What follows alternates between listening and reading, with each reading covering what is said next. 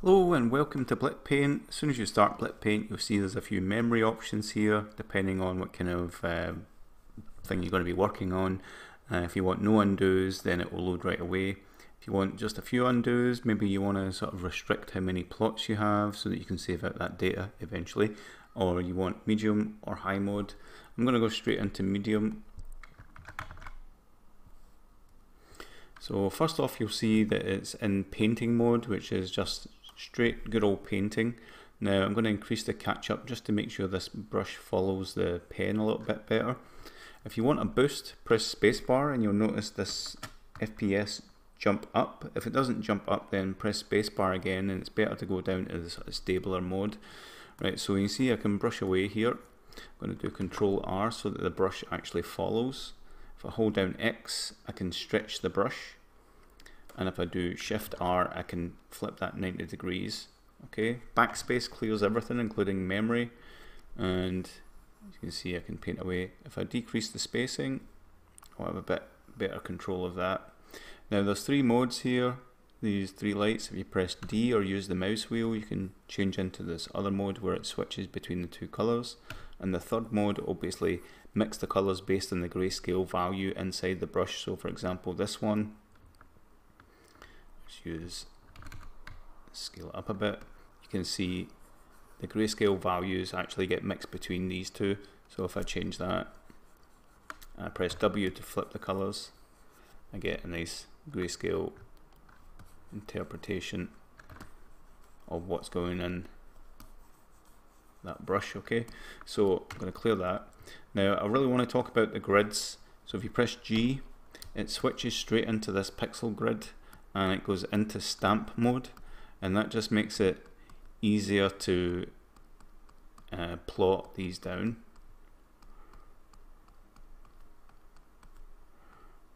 And you can choose your colors and things.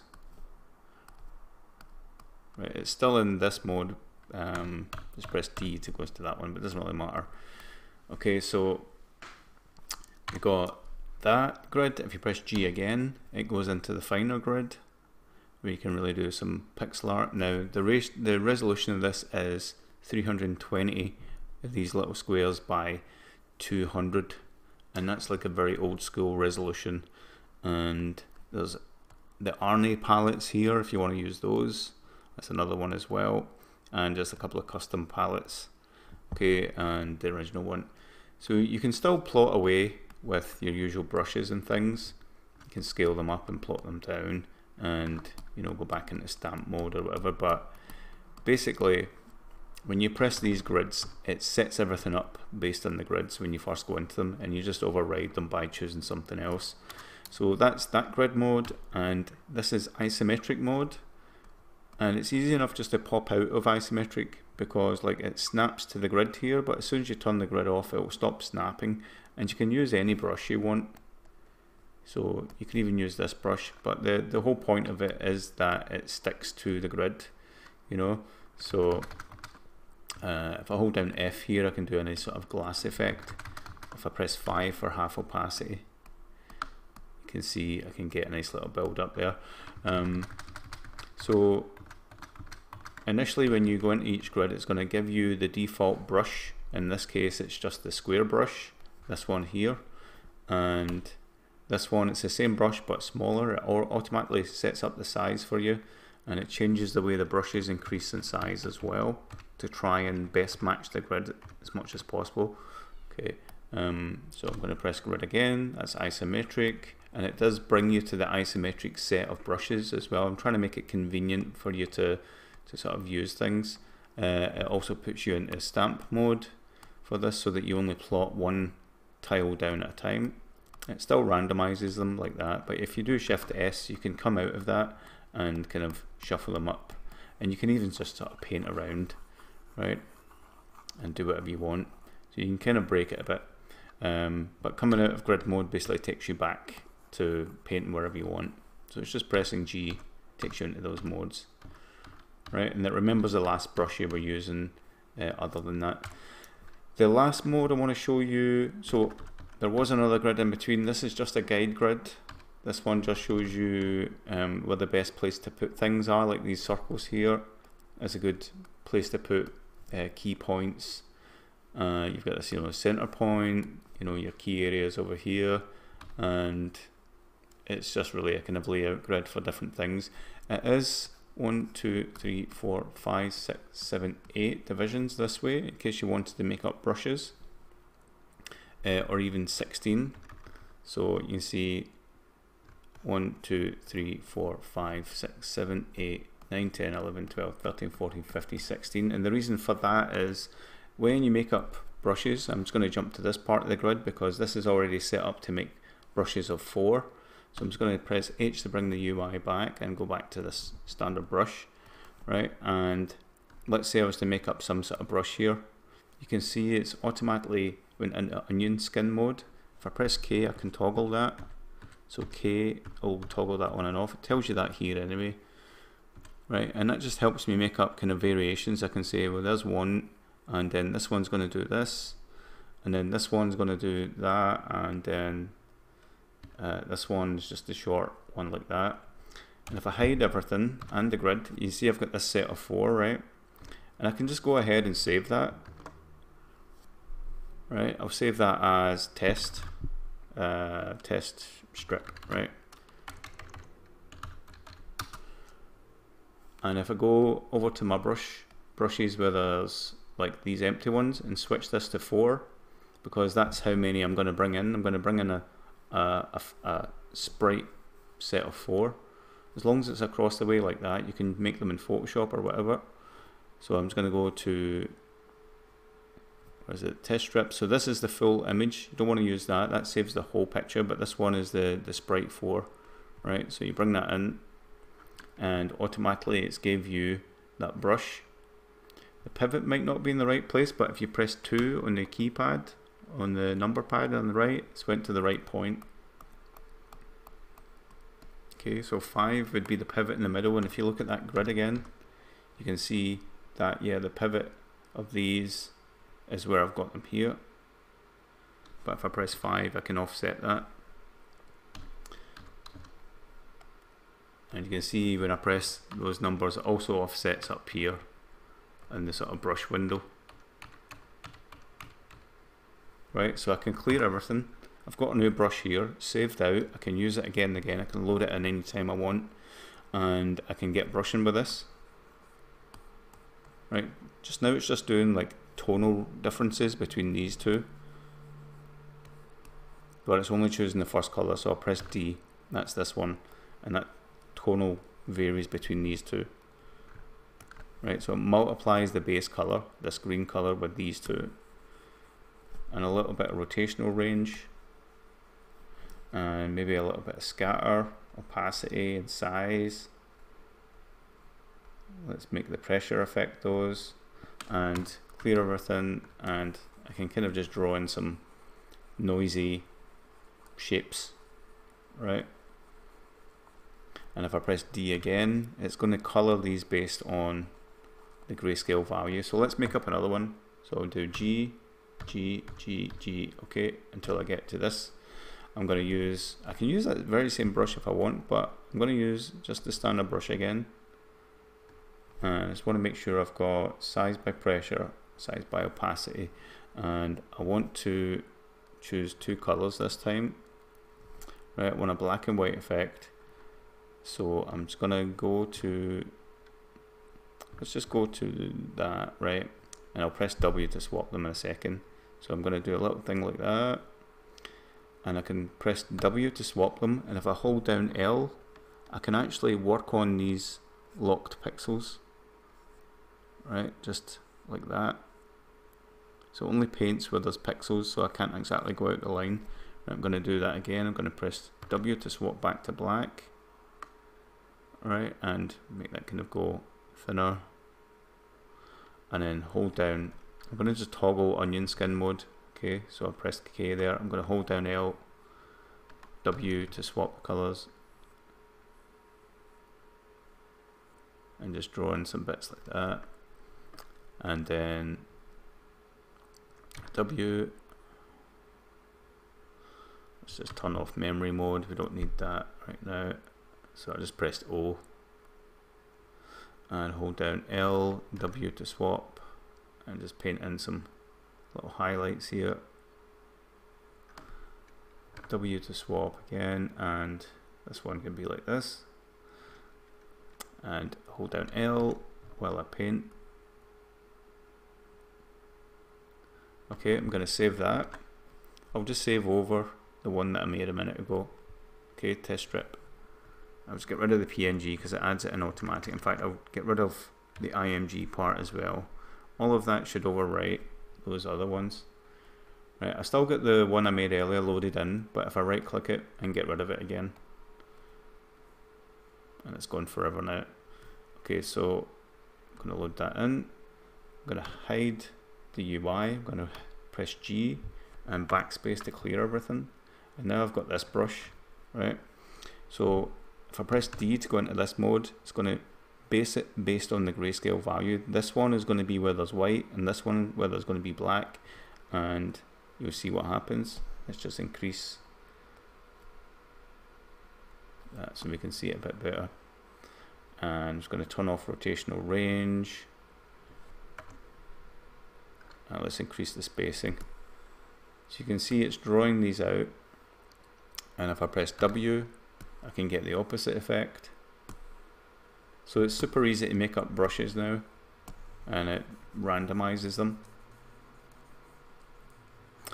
Okay, so another new thing that I've added, other than these isometric tiles, I've added a whole bunch of little drawing tiles here, little drawing sort of outline. And what it will do automatically is swap the change the colors to black for you, right?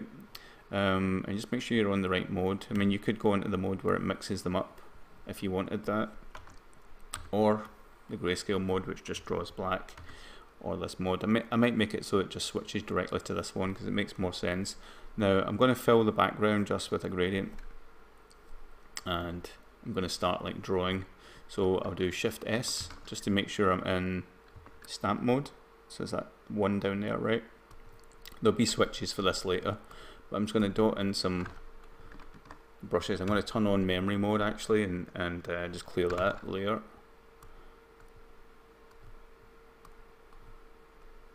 And you can see I can dot these down.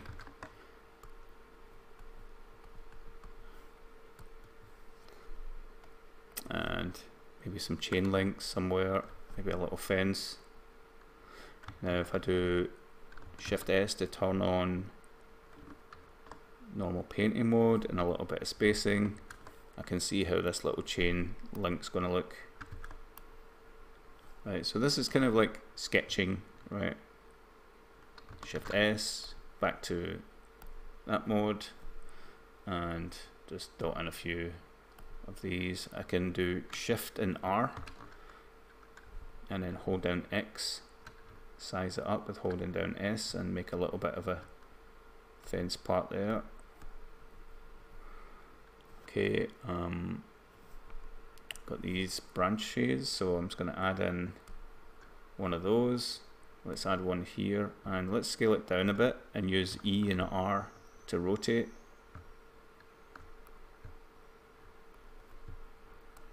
And we've got these little petals here, so I'm going to do Shift S to turn off the stamp mode.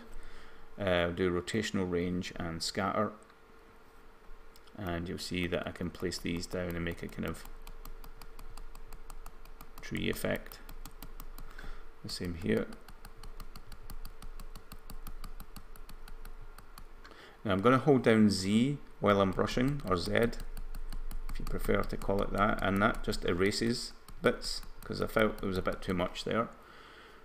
Okay, I'm going to add in some rocks now, so I'll just do Shift S to turn on stamp mode and plot some little rocks down. Again, if I don't like which one goes down, I can just undo it.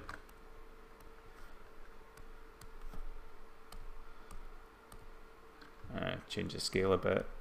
Can also do size by pressure.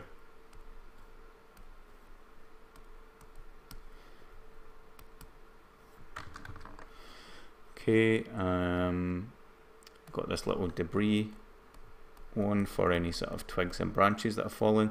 Now everything's going the same direction. You see up here it says flippy X mode, Shift X. So if you do Shift X, that means when you plot down, it's going to change the direction. Sometimes it'll be left, sometimes it'll be right.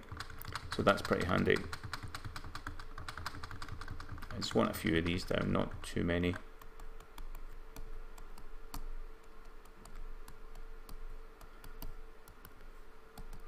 Okay, and we've got little pebbles here as well.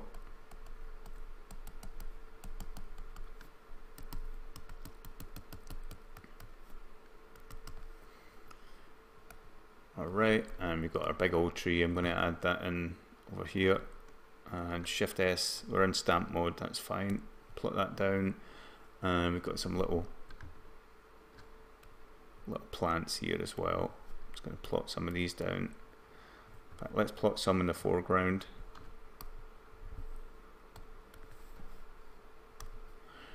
Right, and what's next? We've got some little twigs. Let's dot some of those down under this tree. And this one.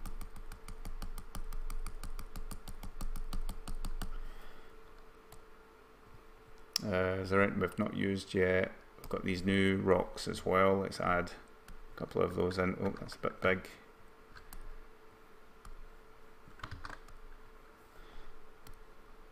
Cool. Some other rocks. I think we used those. And even more rocks. These are kind of flatter, these ones. Now you can hold down X at any time and make things even flatter looking. Just gives you that kind of perspective type look. Let's hide the UI for working on some bits here. Right, so now it's time to add in a proper sky. So I'm going to choose this color and this one, and then just right click that. And you see I've got this sky here. Right, it just fills in the backdrop. So now I'm going to paint with a normal brush. Just my usual first one here. And I'm going to choose some sort of greeny blue tones. And I'm going to press D to go into this mode, which mixes between the two. And I'm just going to start painting. I'm going to turn off memory mode just for the sake of, you know, I don't really need it. And make sure I've got a little bit of size, and turn off the stamp mode. And I can start to just like paint this in.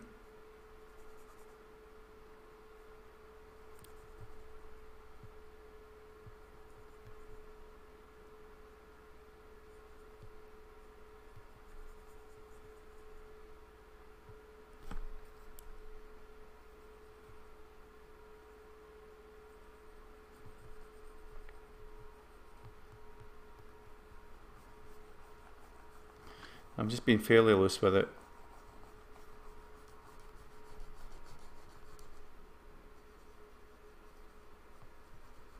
Because I can always go over with Z, holding down Z. I can just erase those bits. But for the style, it doesn't really matter. This looks quite good. Being a little bit out of lines here and there is okay.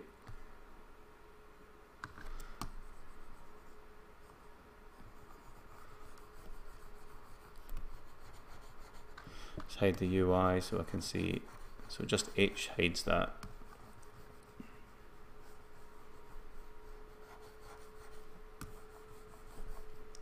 I'm going to use a little bit of ninja brushing so that when I go faster, the brush gets bigger. And it just helps me kind of speed up my workflow a little bit.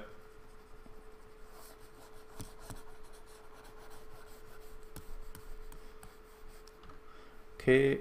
And now that I've done that, I can add a little bit of shading. So I'm just going to choose a slightly darker green and just paint in some darker tones. I'm going to switch to this mode and do W, so that I'm definitely using this darker tone, and I'm going to press 6 for a little bit of opacity. You don't see it so well when the spacing's very low because so much brush getting overlaid there, it just becomes opaque again. So I'll just go over some bits. going to be really quick now because I don't want the video to drag on too much. I know that you're obviously keen to get started with this.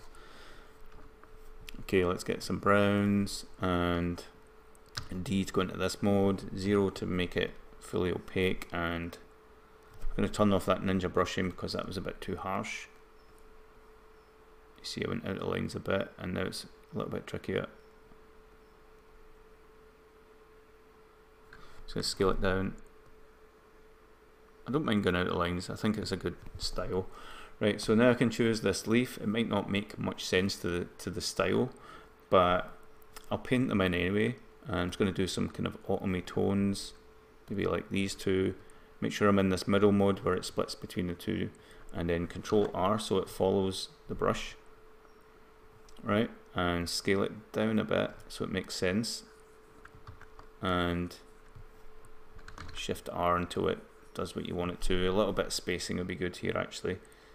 Scatter and spacing. I'm just going to delete some of that with Z. Right, and then I can paint that in.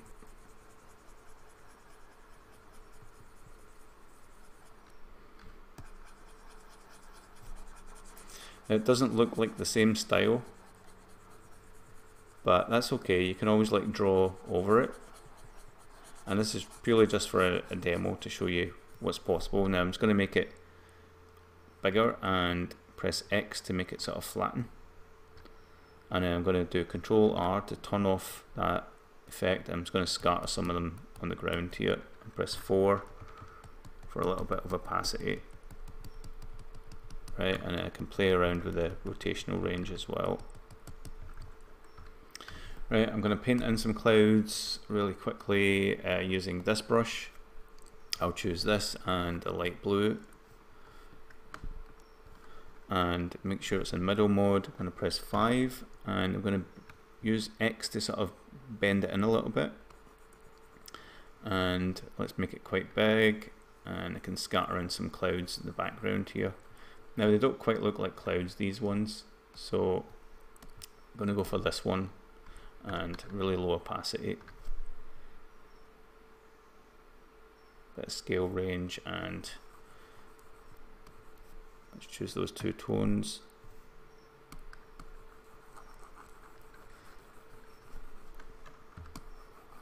I can just dot in some sky,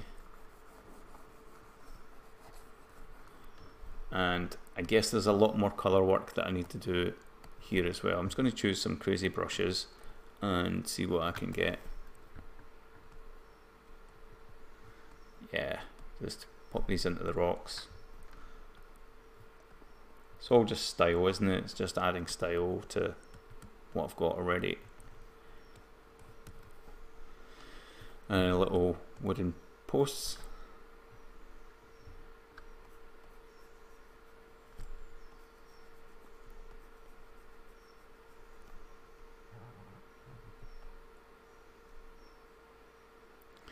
So you can see BlitPaint's got a lot happening. It's got different paint modes and lots of brushes, loads of power for making really quick art, and not much to worry about. So I guess in that sense there's no excuses to make, you know, really nice stuff. Feel free to use it for your work or whatever. It's free just now. It may become paid later when I feel like I've done, you know, more than enough to justify it. But for now it is what it is, and you're getting it all free, and you can make stuff. It saves the image out, use it as a backdrop, use it for making a kind of narrative scene or anything like that. And I hope you really enjoy using it. If you do use it, please leave a comment, a nice comment or review inside the BlitPaint itch page. That would be really helpful, because that would help, you know, promote things a bit. And yeah, I'm just making a mess now. But yeah, hope you enjoy using it, and thanks for watching this video. I'll see you in the next one. Bye.